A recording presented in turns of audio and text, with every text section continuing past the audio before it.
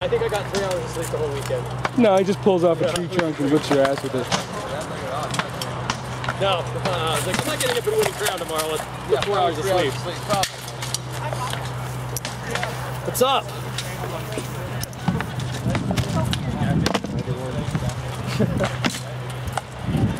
In any other location, this would be a very odd question, but can I look at your greaves? No, yeah, go ahead. Here, it's pretty normal. Yeah, At least you didn't ask him to look at his legs. Can I see your legs? They are aluminum.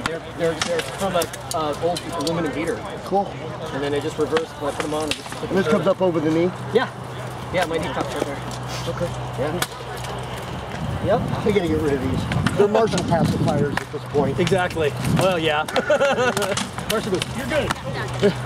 Okay. Looks at him and goes, yeah, go ahead. Yeah. Yeah, I'm Floki. I'm Lentils. Lentils, nice to meet you. You local? Yeah. Yep. Ooh.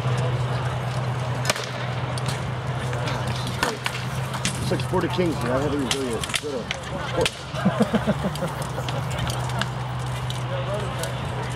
Yeah, it's nice. Today's way better than yesterday. Yep. No dust either. I'm all rough. And I can feel the dust in my lungs. The dust. Yeah. And that dust out there is full of salt. See, look at my boots. Is it? Oh, yeah. Yeah. See that? See the white? Yeah, yeah. That's salt. That lake is blowing. You're getting all the. As that storm front comes in, it comes right over the wastes. Funny. Salt wastes. Whose idea was it to actually join the city? You know, I don't know.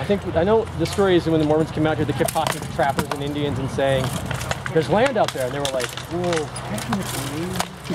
Well, and they kept getting told you can't stay here. yeah, and they're like, you gotta keep moving." Yeah. When they said we'll settle here, I think it was because they were like nobody else wanted it. It was horrible. It's Like the Romans going into Britain, right? Yeah. Get to Scotland and go, you're good. You're good. This is it.